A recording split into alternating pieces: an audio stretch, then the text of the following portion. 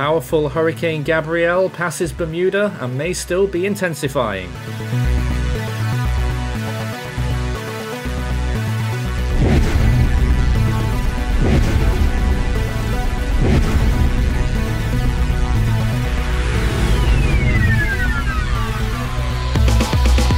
Whilst it was struggling in its early days, Hurricane Gabrielle is now looking very good indeed, just about 200 miles off the coast of Bermuda to the east. Thankfully, it is turning away from the island and no real strong winds are being seen on the island.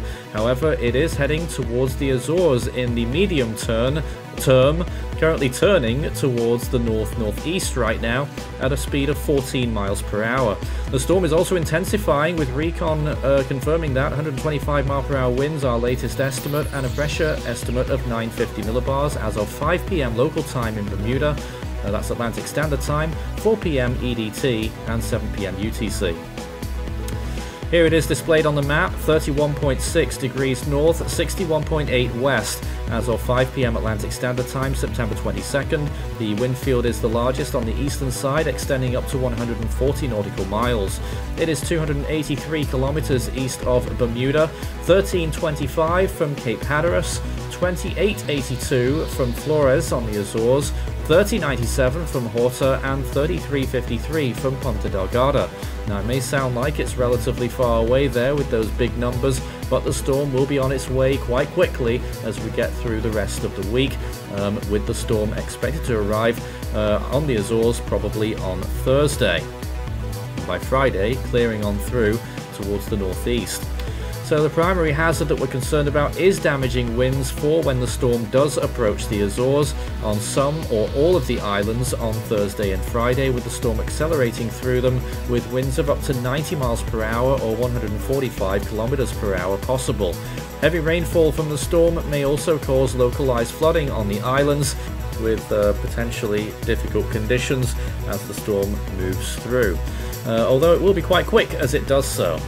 And this is the forecast that we are putting out right now. The storm obviously continuing that turn towards the northeast, could strengthen a little bit further, and obviously with winds of 125 miles per hour that would bump it to Category 4 status if we saw more strengthening. There it is, pushing through the central Azores by the time we get through Thursday and Friday, and then on towards the Bay of Biscay by the time we get through the weekend. Although that very long-term forecast track after the Azores is still very uncertain, it could still pivot further south or north. 125 mile per hour winds right now with decent backing from recon. They saw over 120 knot flight level winds with drop-sons down to around 952 millibars with a 14 knot wind. Estimated pressure therefore around 950, maybe even slightly lower. You can also see two areas of interest there on the National Hurricane Center's outlook for potential new tropical cyclone activity coming up. And this is the forecast for Gabrielle then from the National Hurricane Center, their last update from 11 a.m. 120 mile per hour winds they had at that point. They may go up on their next update, but the main takeaway here is the Thursday-Friday part of the forecast track taking it through the Azores, and the percentage chances for tropical storm conditions are rising steeply as well. Over 50% chance for a couple of those islands right now, and that trend I fully expect will continue. Bermuda just hanging on the edge of that big wind field cone there. Well, this is the GFS model, taking the storm on a little bit of a further south trajectory by the looks of things there, hooking eastwards and then really jumping up northwards through the Azores and then stalling out, turning post-tropical very quickly after passing through the islands. We expect that will happen. Sea surface temperatures aren't so good up there. And then the GFS, contrary to our forecast, actually hinges the storm just along the coast of northwestern Spain and possibly the coast of Portugal there as well. That, of course, will be long extratropical by that point, but still containing those storm force winds marked in green.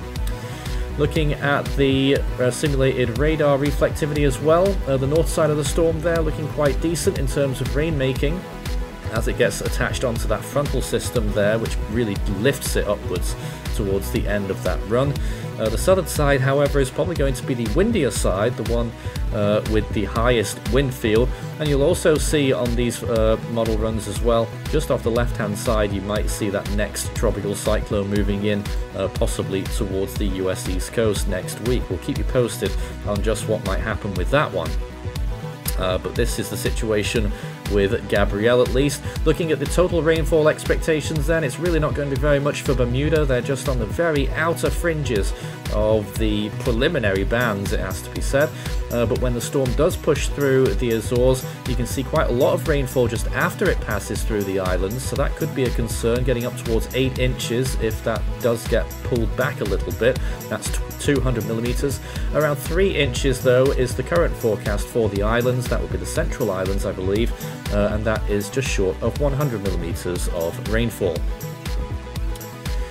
And looking at sea surface temperatures, there is a little channel there, or a trail of warmer waters that pretty much is exactly underneath the forecast for Gabrielle. However, temperatures will still be falling off quite a bit by the time the storm gets there. Of course, this is air temperature that we're looking at, not sea surface temperatures, but they will be dropping off by the time the storm does get to the Azores. However, in the meantime, the next 24 hours or so is still looking pretty good for the storm, with temperatures over 28 degrees Celsius, which is certainly good enough for Gabrielle to be getting along with. Well, here's some of the latest satellite imagery over the last couple of hours. First of all, looking at COD imagery, and you see a little triangle there is how they've crudely marked Bermuda in the middle of the screen, just on the very edge, getting some cirrus clouds by the looks of things over them right now. No real rainfall, but look at the eye of the storm there, looking pretty decent, it has to be said, clearing out again in those latest frames. I don't think Recon are in the storm right now with any new passes, but when they were in the storm, they were getting constantly the storm continuing to deepen, no signs that it had leveled off. Here's a wide shot showing that Gabrielle is a relatively small hurricane, actually. You could probably almost fit it inside a couple of US states. And there it is now, looking at the star imagery. A little bit of a longer time period to look at here, just how that northern and northeasterly turn has managed to manifest, and really blowing up those cloud tops as we look at that sandwich imagery in those last few hours in particular, really getting on with its game. Northeasterly movement, and it looks like it will start to accelerate in that fashion very shortly indeed. And as it is right now, Gabrielle looking pretty good. Small, so it's got a fair little bit of time to possibly strengthen further, as mentioned. It can change very quickly when storms are of a smaller size usually, and certainly with a structure like that, I wouldn't put it past Gabrielle reaching Category 4 status for a time over the course of the next 12 to 24 hours before weakening takes hold in earnest, and we'll probably start to see the structure of this thing start to collapse. Now, the western side, in terms of convection, is looking the best at the moment, throwing up some decent cloud tops there. Eastern side looking just that little bit flaky, maybe even a slight dry slot in there, although it is hard to tell. But certainly the western and southern side is looking the best, which is ironic because the highest winds should be on the eastern side, and certainly the largest wind field is on that eastern side as well. So the storm gradually moving away from Bermuda shortly, of course along the US coast. As we look at this wider shot, there could be threat of rip currents and rough sea conditions too, so stay away from the beaches for the next couple of days at least as that storm starts to move away. Looking at the world tropics right now, Tropical Storm Nada looking a little bit better off the coast of Mexico, shouldn't be affecting land, but is expected to become a hurricane as it moves out to sea. Gabrielle, of course, a Category 3 storm moving northeasterly, and of course the Western Pacific continues to rage, with Super Typhoon Ragasa moving into the South China Sea, still as a strong Category 4, and Neoguri has no idea what it's doing, stalling all over the place now as a Category 2.